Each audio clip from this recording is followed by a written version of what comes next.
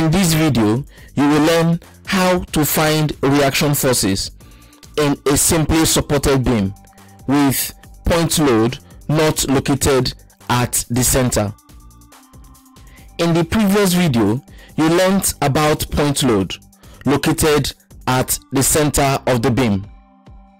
You can check out for the video from the playlist.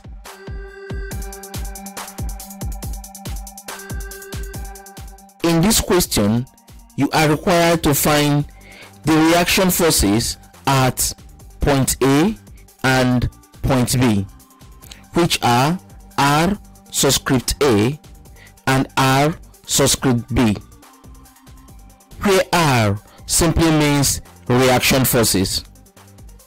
At times, instead of R, we can use V, where V simply means vertical forces.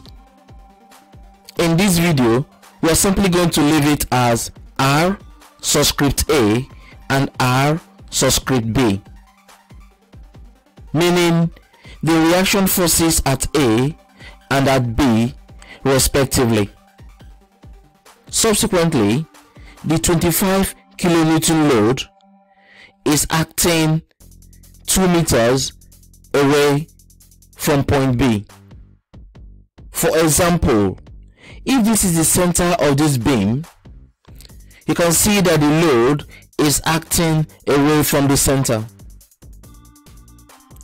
To solve this problem, step number 1, forces going up is equal to forces coming down.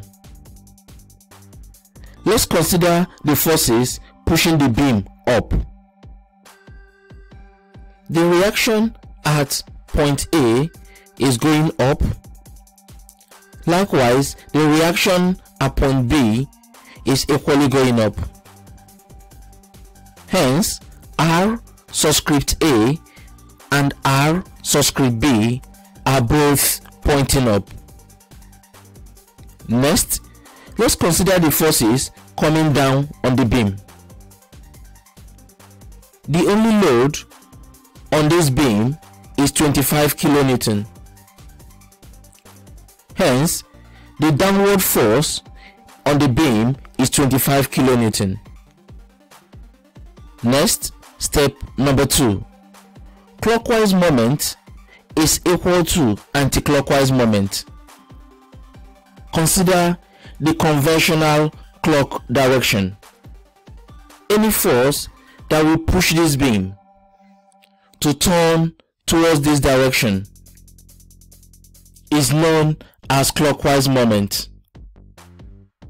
Likewise, any force that will push this beam to turn towards this direction, which is against the clock direction, is known as anti-clockwise moment.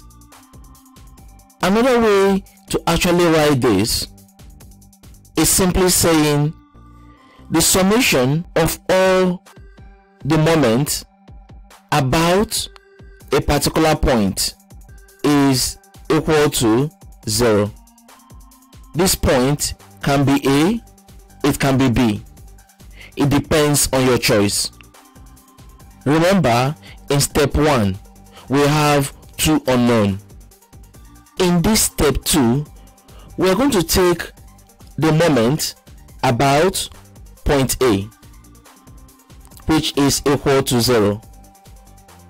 With this condition, at point A, RA will be equal to 0, and we're going to be left with only 2 forces, which is 25 kilonewton and R subscript B.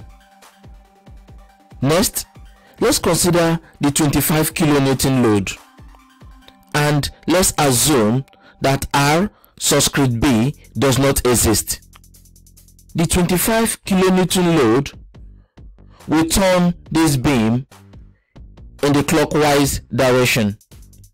Hence, for the clockwise direction, we're going to write 25.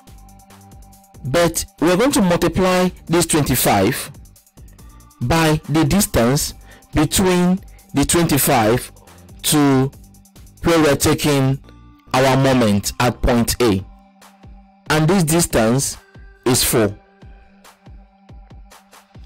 For the clockwise moment, we're going to have 25 multiplied by 4. Next, we're going to consider R subscript B force.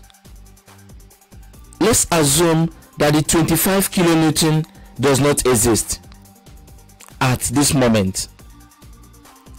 Hence, R subscript B will turn this beam in the anti-clockwise direction about point A, and we're going to have R subscript B. Next, we're going to multiply R subscript B with the distance from this point of B to the point where we're taking our moment from, which is point A, and the total distance is 2 plus 4, which is 6. Hence, the anti-clockwise moment is R subscript B multiplied by 6. Hence, in step number 2, instead of this symbol, I will now have 25 multiplied by 4 is equal to R subscript B multiplied by 6. Here, we're going to have 25 multiplied by 4 is 100. And on the other side, we're going to have, next, we're going to isolate R subscript B. Hence, 6 will move over to the other side to divide 100. And 100 divided by 6 will give you 16.67 kilonewton to 2 decimal places. Now that you have found RB, next we're going to find RA. Step number 3, we're going to substitute the value of RB into step number 1, where we have forces up is equal to forces down. But here we know the value of RB, which is 16.67 kilonewton. Next, we're going to isolate RA. Then we're going to move 16.67 over to the other side, and it's going to be minus 16.67. And here we have that R subscript A is 8.33 kilonewton. We have gotten R subscript B. Now we have the value of R subscript A. If you add the forces going up, it should be equal to the forces coming down. Now that you can calculate point load in this video and from the previous video,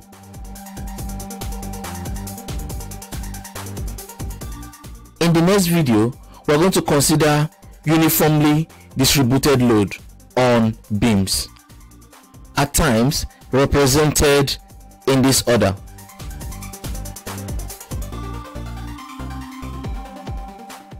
If this video was helpful, don't forget to subscribe, like and share. To locate other helpful videos, you can follow the link on the screen. I will see you in the next video lesson.